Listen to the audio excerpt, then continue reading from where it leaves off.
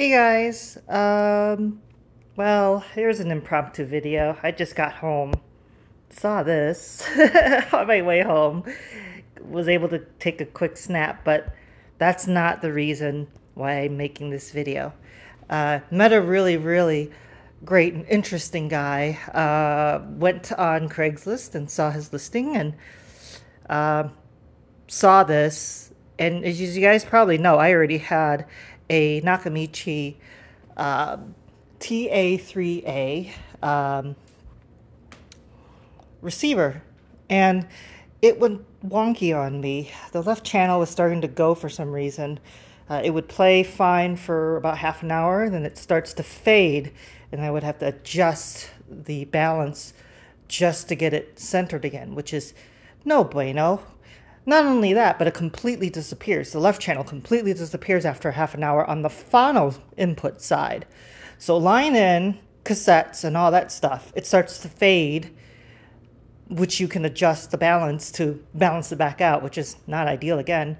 But with the phono input, it just completely disappears. So I had to pick this up. That's me on my way home, being a happy gal. This is my current audio stack, as you guys remember. That's my Nakamichi NB3S CD player. It's the music station, or I'm sorry, the music bank, 7-disc.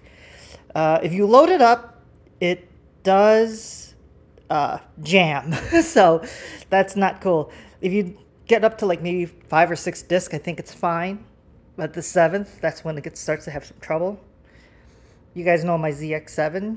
You guys know my JVC. That's the TDA1541, I believe. 662 or 661. The only difference between the numbers are color. It's a 661. I got the titanium color. 662 is the black one. And my mess of a deck. Yeah, I need to clean this, okay? But there's my RX202 and my malfunctioning TA3A, which hopefully once I get some money I will get it repaired. But I saw the on Craigslist and got this as a pair. Now the gentleman who sold me this actually worked for Nakamichi and was very integral in helping with basically dialing in the calibration and biasing for the cassette decks. And I think it's also an industry-wide thing too. So one day I'm might if I have a chance and if he's willing to do an interview with him, and then he can tell his side of the story. It was very interesting. I stayed there a lot longer than I expected to, hence why I'm a little late too. By the way, I'm recording this on the 4th of July. So I'm on my way to a friend's place and I'm a little late.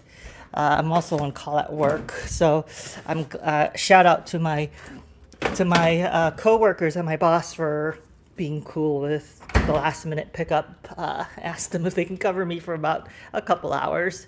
Went a little long because of the conversation I had with the guy, but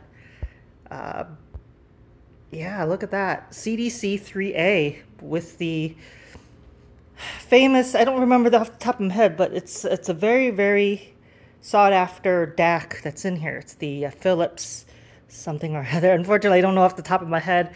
I can't even lick it on the screen because, you know, I shoot guerrilla style, so you can put it on the, what do you call, comments, or when I get a chance, I will probably put it in the description once I dig that information up. Now, it's a multi-disc. It uses a Pioneer style 6 CD changer cartridge, I believe, but I didn't know that when I was there testing it, so I feel sorry for this guy. I'm not bringing up his name just yet because I don't know if he's cool with me yet with bringing it up, mentioning his name, but if we ever do a collab, I'll definitely introduce you to him. But I feel so bad because I thought I broke it, because what happened was, it says it's a CD changer. It even says so up there. So, and I didn't see any way of adding more discs. So I thought it was just like the music bank. So I started adding multiple discs in there on top of each other, and that got it stuck. Oh my gosh. But we were able to get that out, so yay. And the TA4A, well, what can I say about this? It's it's an upgrade for sure from my 3A. More power and an additional cassette input, tape input. So me being a tape head, this is going to be a huge help. I actually wanted the 4A and I couldn't find it at the time. So when this came up, I had to snatch it. Again, I know money is an issue I told you guys, money is an issue. But the thing is, it's like when this comes up, this opportunity comes up, you will just go ahead and pull the trigger. I'll deal with the consequences later. I'm sorry. Sorry, future me. And honestly, the money could have been used to get the other one repaired, but I was so depressed I didn't want to have to send it out to someone. But when this came up, it's kind of like, grab it, just grab it, just grab it. So I did, and the 3A will get repaired. I'm thinking what I'm going to do is I'm probably going to take the 3A. That could be my secondary stack eventually. I have a second RX 202 cassette deck that I can pair it up with. As you can see, I already have a Nakamichi 7-disc music bank, the MB3S. That's going to be part of the secondary stack. And so my primary is going to have the 4A, the other 202, the ZX7, and so yeah, this. Basically, I'm going to be replacing the receiver and the CD player, and that's it. And I'm repurposing those items, especially if this one, the bottom receiver, gets repaired, going to be my secondary system, where I'm going to have the music bank, CD player, the 3A, and my other 202. I mean, what else more do you need? Maybe a turntable?